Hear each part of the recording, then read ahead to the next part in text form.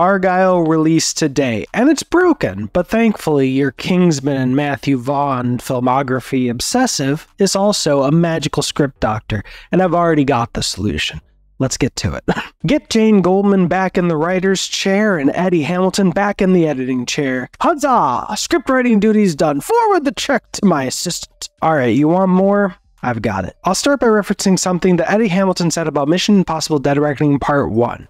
Scratch the 1. It's gone, it's out of here, scram! He was talking about the train sequence and said that they really had to whittle it down to the bones, because even though it could stand at its full glory on its own, in the context of a 2.5-hour movie, once you got there, the audience was running on fumes, and if they played it in its full glory, at that point, they're just exhausted and ready for the credits to play. Basically like me 5 minutes into Beau is Afraid. Part 1 of this 3-part fix is cutting out the most inessential part of the entire film, which unfortunately is London. Specifically the action sequences around the hacker's old apartment. Look at me script doctoring my own script doctoring. Meta. And I hear you saying, what? That is some of the best moments, just the laugh out loud, crazy Sam Rockwell-esque Henry Cavill going back and forth. I know, it's got moments I love that I laugh on a first watch, on a second watch. I will laugh until the end of time when I see these. Roll the clips.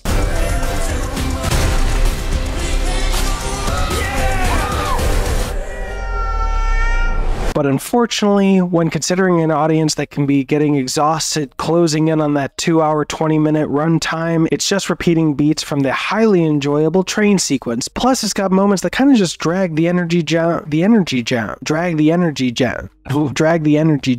Oh, John, what the hell is John?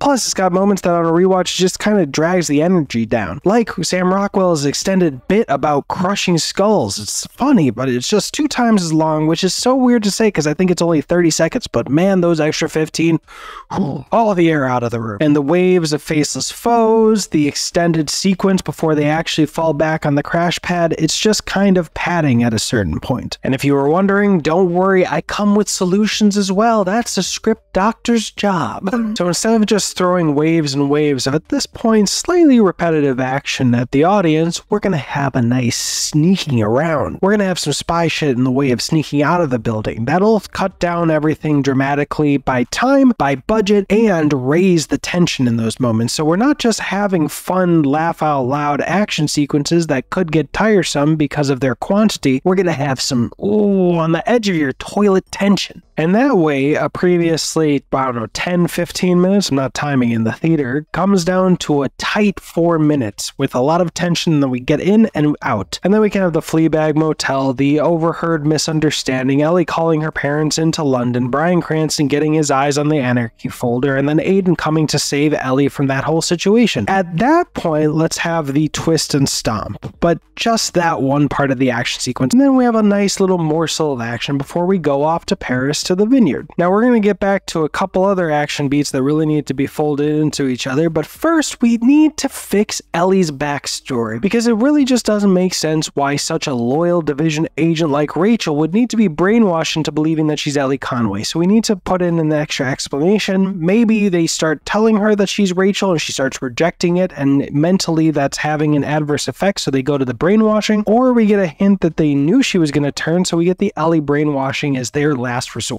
Because without that, those 2 plot twists of her having been brainwashed to believe that she's Ellie Conway and her being still a loyal division agent kind of rub up on each other, and not in the way Aiden would like. And now for those 2 action beats that really need to become one for this script doctoring to be complete. And it's not going to be the smoke sequence getting cut, even though Jeremy Jahns didn't like that. Although I will say, I think his complaint is part of the fatigue he might have been feeling. That's my guess, because ultimately, especially on a rewatch, I knew that it wasn't about being able to see all the people being shot. It was about Ellie and Aiden and their love together. That's why the focus is on them and them looking at each other and dancing. It doesn't matter who's getting shot. It doesn't matter if you can't see them getting shot. That's not the point. And it's not the ice skating one either, because that's freaking great. It is the next 2 beats, because Bryan Cranston trying to make their faces into Swiss cheese with Clementine, that worked. But then after that, when they're out on the boat and it just keeps going, now we've got 4 very different action beats, and that's just one too many. So we need to take the Bryan Cranston server room stuff and bring it outside, bring it into that fresh air. Have him and Clementine be the appetizer, and have her and the ballerina ballerina dance song be the entree, and basically this is how it's gonna play out. He'll bring her out, have her start playing the song, threaten them with Clementine, the cat will come and claw his face out, Aiden will shoot him, and then after all that, he'll realize,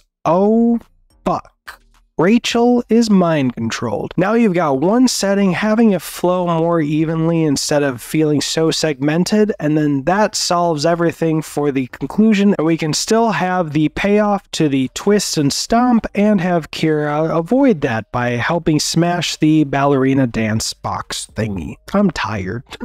Also, when Rachel stomps down, you can't have Aiden immediately say you missed. You gotta wait a couple beats just to let there be some tension. Learn the lessons from Treasure Planet. Come on now. And since you're still here, one more special one for the road. We really needed Henry Cavill and John Cena to kiss. I swear to God, this whole movie's a waste without it. And that was it for my script doctoring. Vaughn, I'll get the check in the mail. I'll see you on the next set, and you in the comments, tell me anything else you'd like to change about this film. And who's excited about that mid-credit scene?